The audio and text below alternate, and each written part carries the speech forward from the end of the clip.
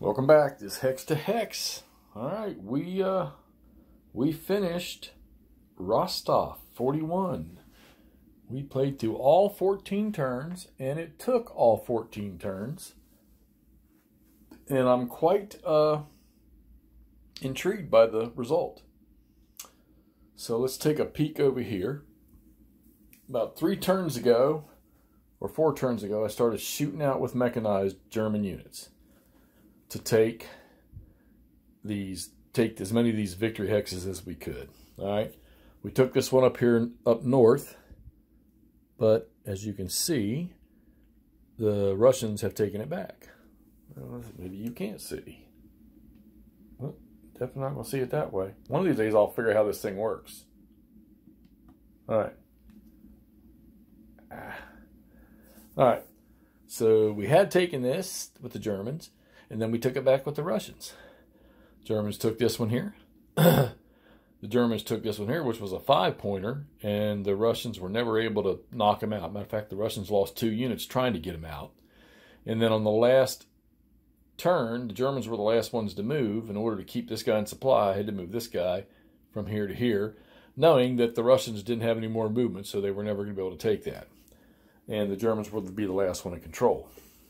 This unit down here, he's DG'd, but that would have been cleared at the end of his turn, and he's able to trace supply. So supply is only enemy zones of control negate supply and impassable terrain. So I mean, literally, this guy could just blah blah blah blah blah blah blah blah all the way up here to this guy, like this, to this hex, and right down through them and right on out to supply. All right. So everybody over here is in supply. The Germans had taken Bataisk, or Bataisk, however you want to say it right here. But the Russian armor that's here, they got around behind them. They got a very good die roll and eliminated the recon unit that was sitting there.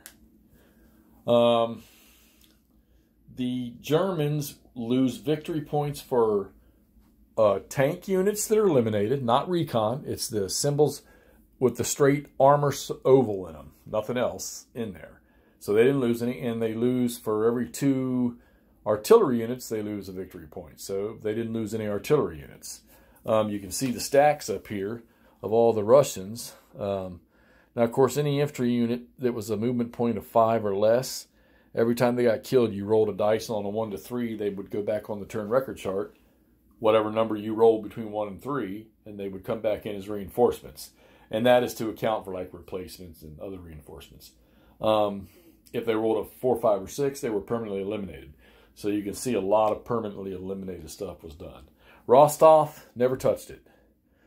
The game's called Rostov 41. It ought to be called Rostov Never Done, from what I could see playing this. It doesn't mean there's anything wrong, just that I never moved the Rostov defense forces out of there, and there was no way the Germans were going to get there with enough force to strike them. And plus, once the Germans got to a certain progression, you really didn't need to push for Rostov if you were able to grab all this other stuff. Although that would have been the golden prize, because there's your link into the Caucasus. Let's take a look around the battlefield here. So, the middle along the river here, that light sucks. Let me turn that off. So in the middle here along the river, just to the northwest of Rostov, the Tuzlov or whatever that is, I ended up having to stretch the Russians out because if you remember in the previous video, the Germans got that first clear phase and they got 3 airstrikes and they got all those overruns. The Germans have a lot of exploit-capable units. So we tried in 3 locations to knock a Russian unit out so we could get that supply going over to these guys to keep them in supply.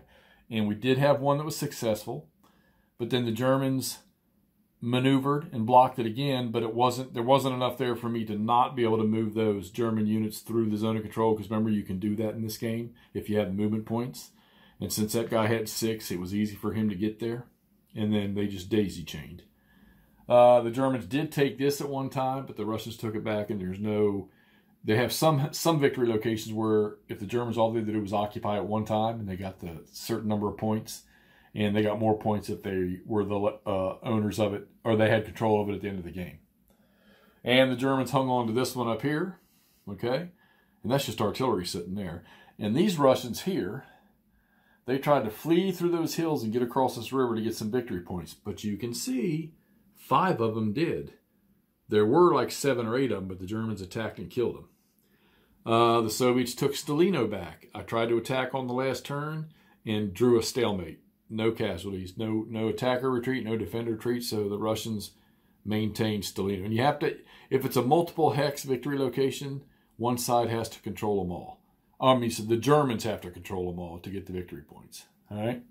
So, all in all, the Soviets got 6 victory points. They removed 6 victory points from the Germans because of these 3 units here. All right, south of that river and below hex throw 30. South of the river and below hex throw 30. And south or west of the Krinka and the Mayus River here. All right, so over here on this side and below hex row 30. And this damn unit in Stalino is in hex row 29. So they took 6 victory points away from the Germans. How did it end? The Germans had 21 victory points. The Russians took away 6, and it gave the Germans 15 victory points for the game. Now, how does that translate? So if you go over here to the victory conditions, and you'll see it right there. Victory conditions, 14 to 17 is a German minor victory, and they had 15. So they snuck it in by 2 points. And I want to say that Todd, or Wardrobe, I want to say his was the same, somewhere between 14 and 17. So I'm going to get with him and compare some notes on this one. So there you have it, Rostov 41. Okay. Not my favorite SCS game, because Day of Days still is. You know me, I like that big stuff. But this one, if you have this, or if you have access to it, get this one out and play it, because you're not waylaid with counters. You have to think on how to work with first off, you have to think about your attacks with the Germans, and you're not going to do a whole lot of attacking with the Russians, because the only strong units they got are the armor units, and I knocked off, well, now think about it, 100% of the Soviet armored, no, except for that stack right there, all of the Soviet armored is knocked out. They're all sitting up there in the casualty pile. Fortunately, the Germans don't get any victory points for that. So you have to decide on how you're going to attack. Supply is much easier to keep in supply in this game, in the SCS series, especially in this one, since the units are so sparse and scattered all over the place. You're not going to daisy chain big stacks of units together. And, you know, your defensive benefits are usually column shifts, because you're in a city, or you're behind a river, or you're in the hills. So you've got to figure out how to position your Soviet stacks. I thought I had done a good job until that clear turn broke out, and the Germans rolled like 7 1s on 12 barrages, and then had 3 airstrikes to go along with it. So remember that barrages in this game cannot eliminate the last step of a combat unit. Air can. Doesn't say anything about air. Okay. They give you a lot of out-of-supply markers, which I don't really think you need in this game. Probably just to fill out the counter sheet, I guess. Not even all the DG markers. Those up there, never touched them. All right, so Rostov 41. Good playing game. Get it on the table, play it. You won't be disappointed. It plays pretty smooth, plays pretty fast. You could probably sit down and play this game in one day easily if you had better focus than I do. All right, MMP 2020 was the last of their SCS games they printed. I don't think they put out another one after that. But like I say, if you got it, get out and play it. So this is good. This ends with a German victory, a German minor victory, but it is a victory. And that wraps up the 14-turn play of the Standard Combat Series. Might try to do a review. I'm working on something with somebody, and we might try to do a rating review on this game, since a couple of us have played it. All right, let's get this thing posted so y'all can see how Rostov 41 ended. All right, just hex to hex. Talk to y'all later.